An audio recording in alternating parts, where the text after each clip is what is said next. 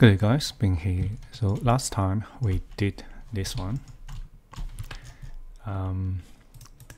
We used model in place mask and to create two surface and then use a wall by face. Okay, so we place wall by face onto this mask. So today I'm going to show you slightly different method for this. So instead of model in place mask and place wall by face, we can use we can create an adaptive family. So okay, so let's create a new family, and it will be a adaptive family. So in this adaptive family, we're going to place, so we need a 1 2 3 4 5 6 7 8 points. Okay, so let's just quickly place hang on, let me just have a look. Oh, sorry, go back to this family. 1 2 3 4, just roughly place those points in. Doesn't really matter, but just it's easier to to understand because if you do it differently, like how you place these points, 1 2 3 4, and then maybe I'll just roughly copy them up instead of trying to place them 1 2 3 4. Let me go back again. 1 2 3 4 and maybe 5 6 7 8. Okay, 5 6 7 8. So 1 2 3 4 5 6. So I just roughly move them into place of 5 6. So yeah, just need to make sure when we place this family, so it's roughly the same sequence, right? 1 2 3 4 5 6 7 8. Okay, so now we have all these points and we can connect them using the spline through points. Okay, so 1 2 2 3 3 4 and 4 1. Okay, and then 5 6 6 7 7 8 and 8 5. So now we have two shape, right? So one, so select both of them, make them reference lines. So now if we select both of them and create a form, so this shape is very similar to the blend we did last time, right? So this is not the one we want. So what we're going to do is I'll Control Z. So we need a more like a triangular shape. So and also this one. But if we so for example, if I select this point, this reference line together with this shape, we can create a shape, but this is not exactly the one we need. So let me just actually I'll do this one as well. So if I create this one, and then maybe I'll use join geometry. So go here, join geometry, click this. So this shape, oh, hang on, will this work? No. So you can see if I place this one here, so this line will not align with this one, parallel with this one. It will go or finish here. So this will it won't be the same thickness as this one. So okay, so this won't work. So let's just Control Z, Control Z, Control Z, Control Z. So what we're going to do is we need to add a little bit thickness on this side as well. So to do that, we need to, so actually we want to match the thickness, right? So imagine this is the thickness of the wall, this the distance between 3 and 4, and also 5 6 and 7 8 or 1 and 2. So because in here, so we are using the same thickness, right? Same thickness, thickness here, here, here, and here. So we just need one reporting parameter so we can get that thickness. Okay, and then apply that thickness to here. So now let's do that. We need to create a reporting parameter. So set work plane first onto this reference line, di dimension, make sure you pick the adaptive point. So you can see this big dot, right? So and then you can select this dimension, create a reporting parameter. Let's reporting, okay, instance, and tick the reporting parameter. So now we can go place a point, use draw on face, and place onto this reference line.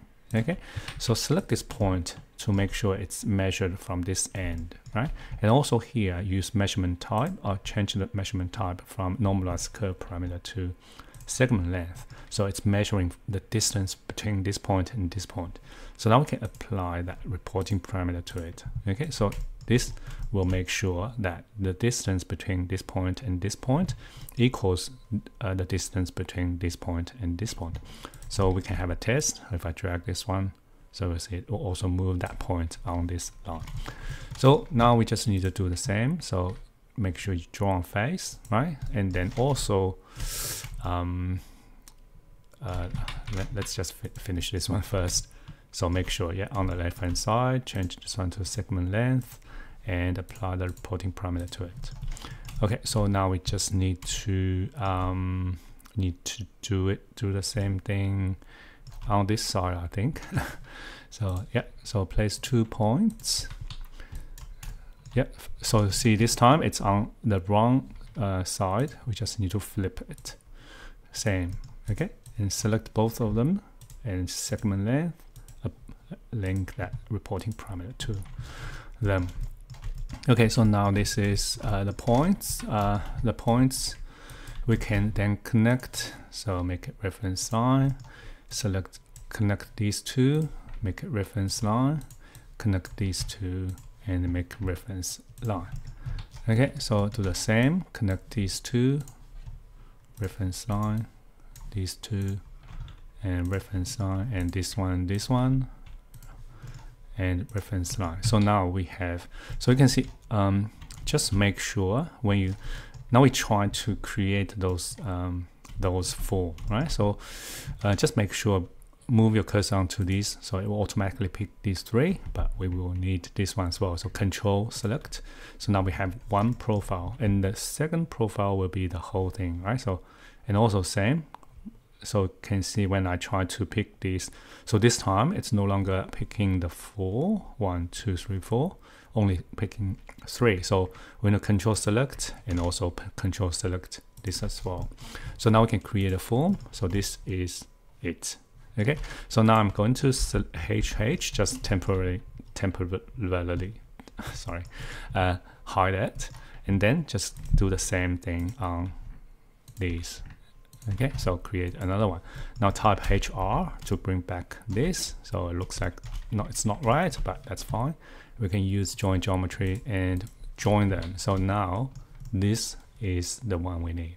Okay, so this is it. And also because we might need to change a material, so it's easier, just create a material parameter. So okay, so that's all we need. So now we can load this one into the project, and then we can place. So escape for now. So I'm going to just go edit group and delete this wall. Where's the mess?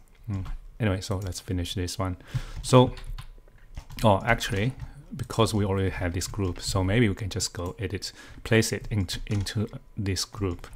So let's do it component. So just remember, where's that family? Oh, did I just close it? That's fine. So I think it's 1, 2, 3, 4, right? So in the 5, 6, 7, 8. So do this. You can use snap endpoint SE.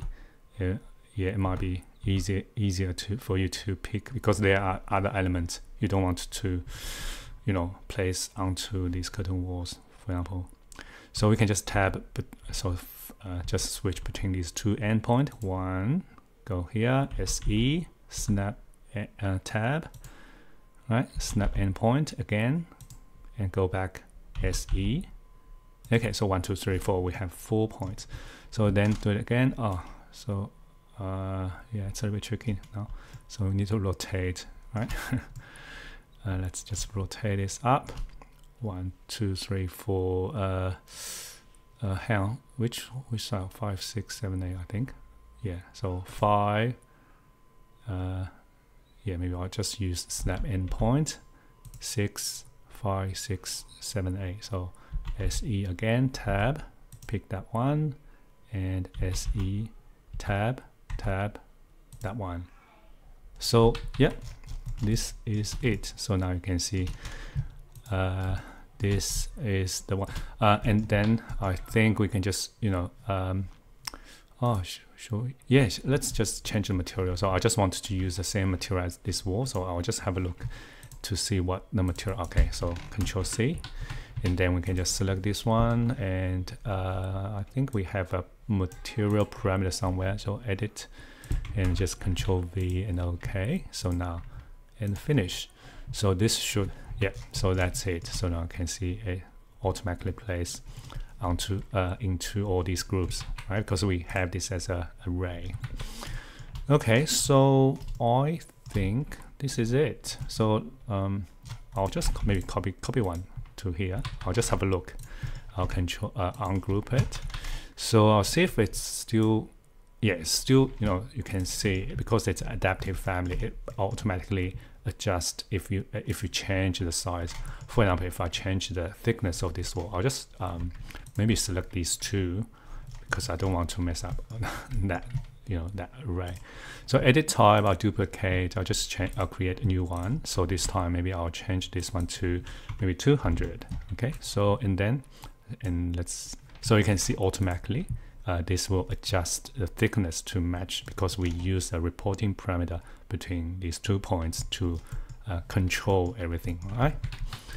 And if we, for example, if I increase this, you'll see it also change. It will also adjust. So, see.